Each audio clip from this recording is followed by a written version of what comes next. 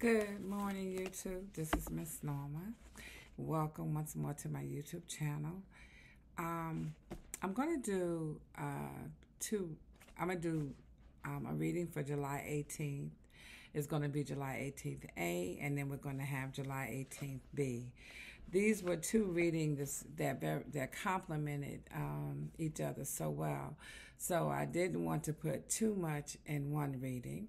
So I'm going to do them separate, but I'll mark them July 18th A or either one, or July 18th 2. Okay? Amen. Welcome, welcome, welcome once more. Welcome to our new subscribers. Welcome to those just passing through and stopping by and having a look. Amen. July the 18th. Bless us and keep us, dear God. May we truly, truly, Lord, be blessed from this reading. Lord, let the words of my mouth and the meditations of my heart truly, truly be acceptable in thy sight. O Lord, you are my strength and my Redeemer. And thank you, Father, for living. Hallelujah, hallelujah, amen. Welcome, family. Free of fear. Psalm 34, verse 4 is our memory text. It says, I sought the Lord, and he answered me, and he delivered me from all my fears. Amen. It says, when we think of, push this back a little bit. It says, when we think of, we always think that we have a plan and that when things get crazy or situations become stressful, we will do okay and get through them. We got this. I got this. This is what I thought until COVID-19 pandemic started sweeping the world. All it took to prove that I didn't have this was, of all the things, toilet paper. I know you're thinking, is she crazy? What does toilet paper have to do with anything? And how scary could that be? That's what I thought until the morning I was picking up some prescriptions and noticed that the drugstore was out of toilet paper. Now, I had heard that people were running out in places in the country as fear of the virus spread, but I didn't think it would happen in the middle of Nebraska, where I live. My husband had no luck finding any at our local Walmart either. I figured surely the grocery store would have it. I walked quickly to that aisle only to see a wall of empty shelves where it should be. I then started to panic. What would happen next? What else would I be able to purchase? How much worse would it get? How will I make it through the end times? A panicked phone call to my husband calmed me down some. A few minutes later, he called me back to say he had found some.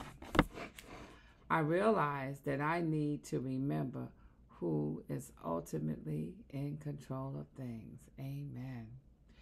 We need not be afraid if we put our trust and faith in him. He has promised to take care of us and take away our fears. On my drive home, I started thinking about how he cares for us. Staying connected to him will get us through anything. I need to keep myself in his word daily to strengthen my faith and my relationship with him. To strengthen my faith and relationship with him. These are the keys that will help us get through the difficult days, the trials, and yes, even times of no toilet paper. God doesn't want us to be fearful. In fact, the phrase fear not is in the Bible 365 times, one for every day of the year. God knew we would be afraid and provided a fear not for each day. That's pretty amazing and comforting to me. Amen. And me too, family. It says, no matter what we are facing, God will carry us through the difficulties and fears we face. We need only to hold on to Him, and He will deliver us out of them all. Amen. Amen. Our reading today for July the 18th was written by Deborah Snyder. Free of fear. Hallelujah. Amen.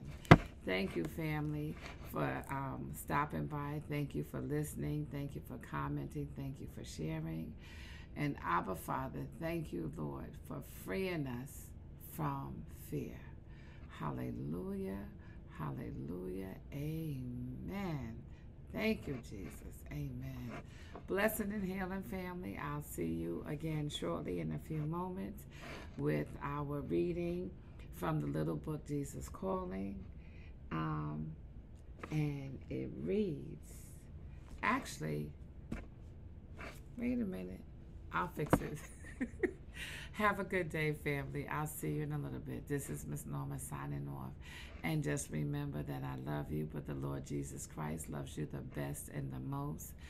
Don't forget to ask for your song either before or after you say your prayers upon awakening, whatever time your day starts, whether it's at early morning hours, noon, late afternoon, or towards the midnight. When you get up and you say your prayers, ask the Lord for that song to carry you through the day. Amen. Blessing and healing. This is Miss Norma signing off. Amen. I love you, and you know who loves you the best, Jesus Christ. Amen.